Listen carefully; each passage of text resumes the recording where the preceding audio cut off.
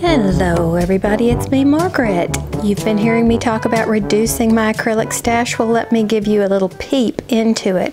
Here is some of it right here. But wait, there's more. Over on this side, most of this is acrylic and it is DK weight or thinner. We have some cotton here.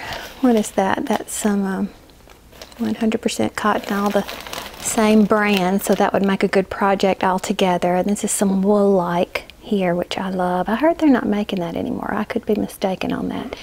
Got some Cascade Cherub DK up here, various colors. This is some, is this straight up wool? Yeah, this is wool of the Andes right here. And then acrylic, acrylic, acrylic, acrylic, acrylic, acrylic. That's a mix of stuff, ignore that. But now you have an idea of what's going on. But wait, there's more. We're now in the closet of the spare bedroom, and we have the dark colors. I think you can tell that I kind of like to group things by color and by brand where I can. This is some straight up wool right here, but for the most part, you're looking at acrylics. And then above it, right here, that's acrylic too. We have some bulky right over here in the far side, and the rest of it is number 4 worsted. Now you see why I'm working to reduce my acrylic stash. So I stumbled on this free pattern on the Line Brand site called the Stargazer Throw, and I thought it looked like a great way to use up some leftover yarn. So glancing through the pattern, I see that they only used 5 colors, which I decided would be easily negotiable based on what I had available to me. And now remember, I'm on a quest to buy nothing and use up what I have. So this particular blanket was designed for a yarn that I've never purchased.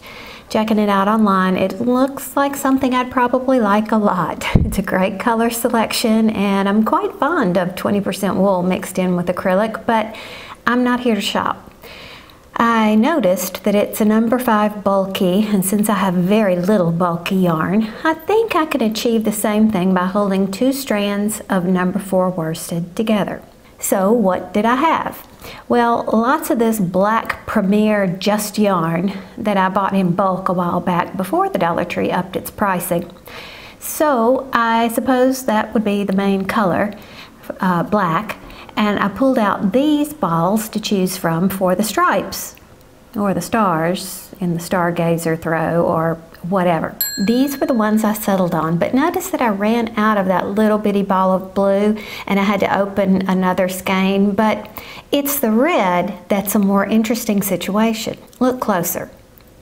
I took the red off of this DIY Karen cake that I made a long time ago, and I worried that it just wasn't enough. Now, after going on another hunt through the stash, I had no more of the original, but I did stumble upon its cousin color, so to speak. These colors are pretty similar, don't you think? Remember, I was holding 2 strands together, so I simply held 1 strand of each of these reds. And that solved the problem. Now, notice that the suggested hook size on the pattern reads US/N/P/15 or 10 millimeter. Now this is worth noting because that 10 millimeter size hook can be called any of those things, so make sure you check your millimeter size. In my case, my Susan Bates hook is called an N/15 10 millimeter, and it works beautifully with 2 strands of number 4 worsted held together. Okay, so here is the progress. Of course, I'll link this pattern below. Everything you see in color are scraps. All the black is what I had bought a while back with the sole purpose of putting together with scraps so that I could make good use of those.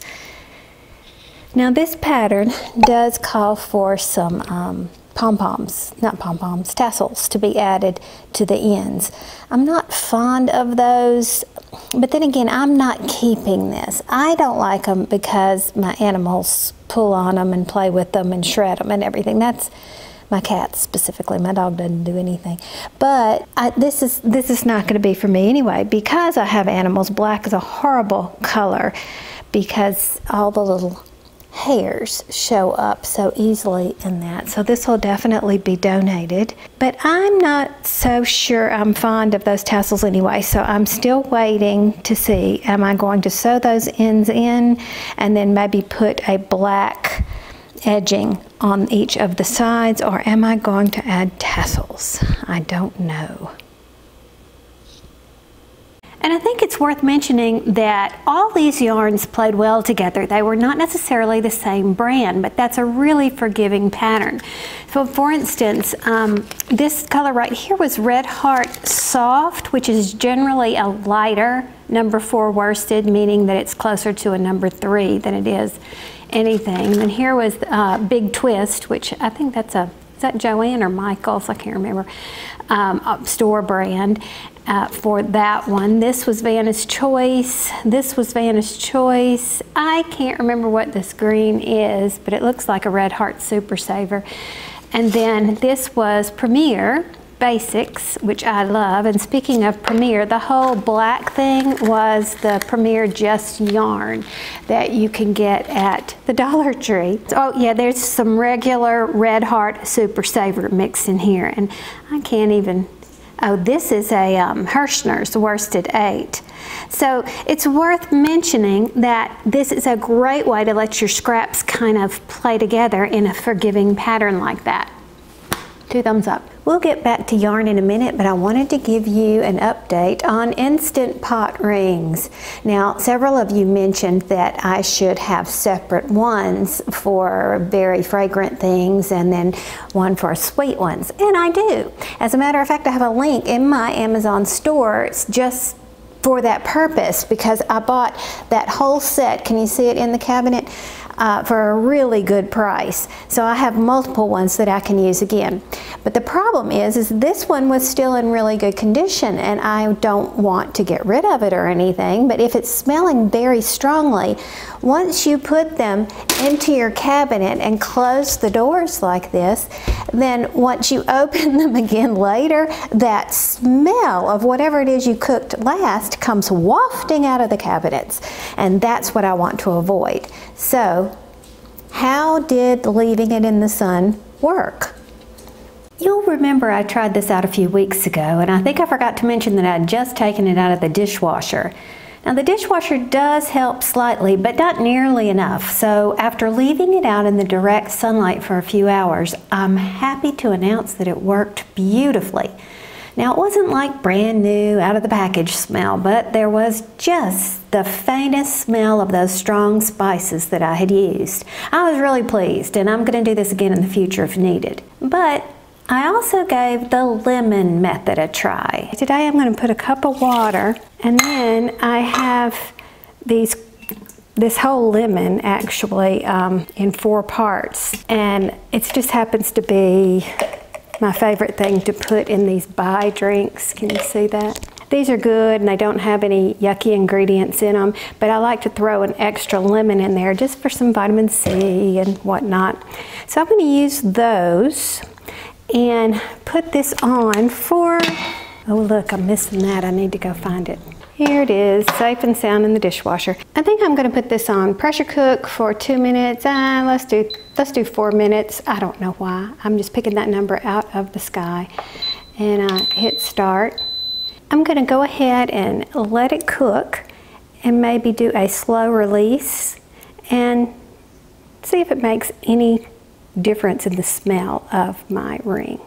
It's finished, and here's what pressure cooked lemons look like, in case you were wondering. Not too appetizing. I really don't smell any smell at all. I was expected to smell a nice, wonderful lemon odor, but so what were the results? I wish I could just let you have a smell. But I have to say that it definitely did something. I'm not smelling any lemon. It just sort of erased some of the spicy odor that was embedded in it. But I would say that using lemons also helps to eradicate some of that odor.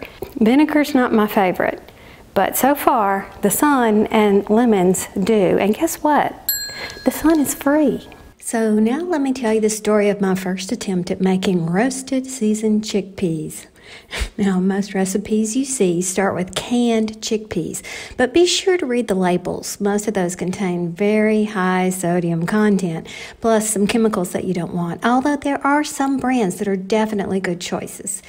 But dried beans are only that, beans, and as a bonus, they're cheaper.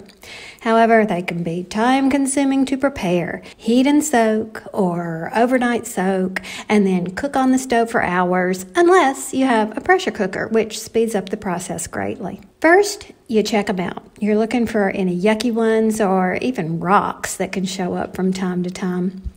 Give them a rinse. Dump them in the pressure cooker and cover with water. You're going to need at least 1 inch over the top of the beans. Then you pressure cook on high for 50 minutes and go about your business. When the timer goes off, let them sit there for about 15 more minutes and then release the pressure and drain. I don't know if you've ever seen one of these, but I just love this thing. As opposed to using a big strainer or something, you just clip it on like that, you see? And this keeps your beans from falling out while you strain it. Oh, and this goes in the dishwasher. And it's silicone, so it handles the heat really well, and of course the dishwasher as well. Now here's an important note. I happen to cook the whole bag, but you don't have to if you don't want to. I'm going to link this handy chart in the description box below. I'm taking some of these out to be used as a salad topping, but then the rest of them I'm going to roast to be used as snacks. So I hope that turns out okay. All right, let's look at this mess and see how it's going to progress. I used my Yeti to measure because all the recipes I found online use canned chickpeas and I don't want to use canned chickpeas. So I used this to scoop out because I figure it's wider than this is, but I could kind of gauge how much I was putting in there. So that's, in my world, 1 can of chickpeas. Okay, so then I put it in there and I added the seasoning. I did the lighter version first, which called for just smoked paprika and some olive oil. And then I did a more complicated version over there. I altered my recipe and you can't taste what it's going to be anyway. So basically just go online and find recipes that sound good to your taste buds. Now, I also used olive oil. I use an inexpensive olive oil because when you cook and add heat to olive oil, you break it down. So all the things in it that are good for you are actually going to be broken down because it has a very low heat point. So in this case, when we cook with it, I just use something inexpensive and I save my nicer olive oils for things like salads and whatnot. And of course, olive oil is just an option. It's what's suggested. Avocado oil would be a good choice, and it has a much higher heat point. So, you know, use your good sense and what you know and what you like. If you have a convection setting, use that. Using 2 rows, it helps the air to circulate throughout the oven. If not, you'll have to rotate or maybe cook 1 pan at a time. Overall, the end result was just okay. My taste buds require a much heavier hand with the seasoning ingredients, so I'm going to remember that for the future. And the toastier, the better. So I prefer this batch that has more browning. The ones that looked burned are actually globs of seasoning, so those are my favorites. Definitely a good experiment, and I will do it again. And now back to yarn. I wanted to give you a little update on how this hat turned out. I was in the process of making it last time, and I wasn't sure if it was very busy. Well, it turned out that the way I did it, it's a striped hat. And I'm wondering now if it wouldn't look better if I changed colors over the previous color so that it might be more of a checked hat. I don't know, but that's just another thing to try. Essentially what I did was 1/2 double crochet and then I switched colors, you know, ending with the next color, you know how you do that. And then I just did a basic little front post double crochet or 1/2 double crochet ribbing down here at the bottom. But all in all, I think it turned out really well. And this was yarn, that DK weight yarn that I got from, oh, I think it was Big Lots, and I'm talking years ago, like 10 years ago. I have a lot of it. and I want to put that to good use. It feels so good, but after it's washed, it's a really, really nice acrylic, and it is a 100% acrylic yarn. That's really what I'm trying to work on right now, is my acrylic stash. And I'm doing a good job, slowly but surely. I've got some good news and some bad news. So, using those scraps that I had for the blanket, I said, okay, let's put those to good use in some hats for donation projects. So I managed to get these 3 done. I'm in the process of doing a 4th, and yet here is the yarn that I had originally pulled out to use in that blanket. And it looks like I've hardly put a dent in it at all, doesn't it? Here I have used all of I didn't use this in the blanket, but it was just a small bit, and I used all of it in the creation of this ribbed hat that I'm working on here. And then all the rest of them, you know, I have used in some of these other hats, but it just dwindles so slowly. So that's good news in that you can get many different charity hat projects out of your acrylic ends, as I've done so here. But the bad news is that I was hoping to clear all this out in a hurry, but it tends to go on and on and on. You can see how much it has dwindled in some of these little balls that I had. So you know, I'm making progress on it. That's the truth. And here's a use of yarn scraps that isn't very unique. We've talked about this before, but I happened to see them in Walmart and it sparked my memory.